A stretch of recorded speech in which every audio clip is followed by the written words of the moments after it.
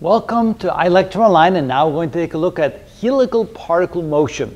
We've been talking about how electrons or protons or any charged particle that move through a magnetic field perpendicular to the field will feel a force that will cause it to go around in circles.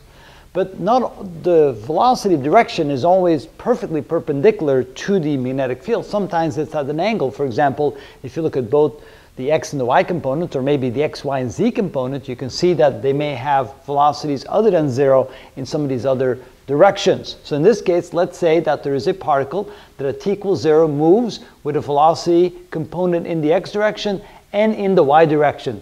The velocity in the x direction is 5 times 10 to the 5th meters per second, and the velocity in the y direction is 2 times 10 to the 5th meters per second.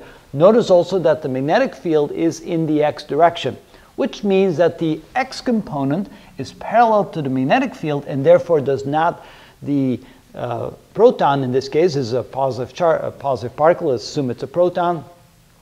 It does not experience any forces due to its velocity in the x direction. It only feels forces due to its velocity in the y direction because that's perpendicular to the magnetic field. Using our right hand, we take our fingers, point in the direction of the velocity straight up, and then since the magnetic field is in the x direction, we point our fingers that way, we see a force in this direction. So that means that even though it's moving upward, it feels a force in this direction, which will cause it to go around in a circular path like this. But at the same time, it's also moving in this direction, which means that it's going to have what we call helical motion. And the objective of this problem is to find how far it travels when the proton moves once around in a circle. That's called the pitch. How far does it travel in the x direction when the proton makes one complete revolution in that magnetic field? All right, what we're going to do is, again, start with the concept that the centripetal force is equal to the force caused by the magnetic field. So therefore, the mv squared over r is equal to the qvb, which means knowing the velocity in the y direction, which is the one that caused to go around in circles with radius r, we can figure out the radius r using this concept right here. The velocity cancels out with that velocity right there. Moving the r there, moving the qb down here and turning the equation around, we can say that r is equal to mv divided by q times b. So this is the radius of the path taken by that, proton.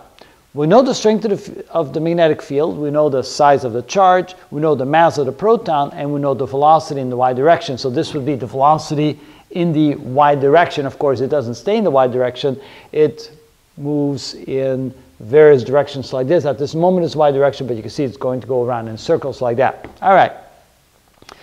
So given the radius, we should be able to figure out the period, how long it takes for the electron to move around once.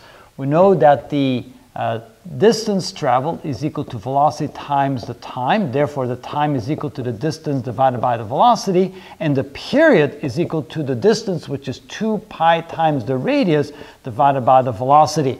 So we can see we can calculate the period if we know the velocity and if we know the radius, and the radius, of course, is given by this equation, which means that the period is equal to 2 pi times the radius, which is mv, divided by qb and divided by v. So we still have this v right here. And notice that the velocity cancels out, and we can see that the period is simply 2 pi times the mass divided by q times b. And then, of course, we know that that's the same period that it takes for the proton to move from this position to this position in one rotation. And so now we can figure out the distance traveled in the x direction. We know that distance is equal to velocity times time. So the distance in the x direction is going to be the velocity in the x direction times the period. We know the velocity in the x direction, we know the period from this, so this is equal to the velocity in the x direction times 2 pi times the mass divided by q times b. And that will tell us the pitch, or the distance traveled when the proton makes one complete rotation in that magnetic field. If we plug in the numbers, velocity in the x direction is going to be 5 times 10 to the 5th meters per second, multiplied times 2 pi, multiplied times the mass of 1.67 times 10 to the minus 27 kilograms. We take a positive particle divided by the charge, 1.6 times 10 to the minus 19 coulombs, And finally, the magnetic field strength was given to be 0.8 Teslas. So in this particular example, let's see how far that proton travels when it rotates once around in that magnetic field. So 5e to the 5th times 2 times pi times 1.67 e to the 27 minus, divided by 1.6 e to the 19 minus, and divided by 0.8 equals, and it looks like it travels 0.041 meters, which is 4.1 centimeters. And that's kind of interesting to see. So what happens here? Obviously, the time period is going to be very short. We'll calculate the period in just a moment. You can see how, as it goes around in circles, it moves 4.1 centimeters every time it makes a rotation, and that's what we call helical motion. Let's see how long it takes for that proton to make one trip around the circle. Probably a very short time. Let's find out.